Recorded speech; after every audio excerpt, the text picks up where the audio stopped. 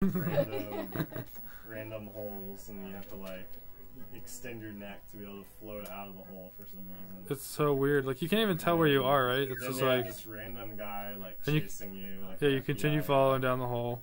So you have to like extend my neck first and float out. E.T. the video game crash causer. You know what the documentary was saying is that you can't really blame it on E.T. No, like, yeah. It's become the poster child of of just people not. The urban because of the fact there was the dump of cartridges. Yeah, well, I mean, if you think about it though, back at that time, right? Like, video games were such a thing that people barely understood, right? And it was like they'll pay you whatever to make whatever, right? And it's just like a number that they made up, and then it's like just because this is bad. This is really bad by video game standards, but we didn't like have video game standards back then either. So it's like, who's to say? Who's to say this is terrible, right? Like, yes, it's awful. Back to like this was like 1980 or something. Yeah. Whenever the movie came out, it was like the same year, I think. The Christmas, and then I think that's when people started to discover like, hey, there is.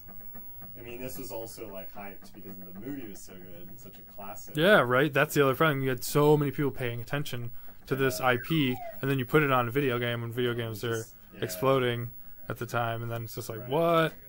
I think people wised up, like, well, these games just are not that great. There's a lot of bad ones, and they stop buying them. Well, it's just like amazing.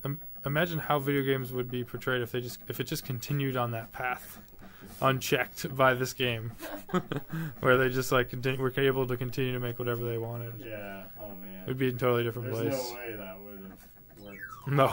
So you have like the instruction book that tries to explain this story of what's going on. Oh my gosh. It's basically like a FBI agent or somebody from the government trying to get you and put you in the research facility. Oh yeah.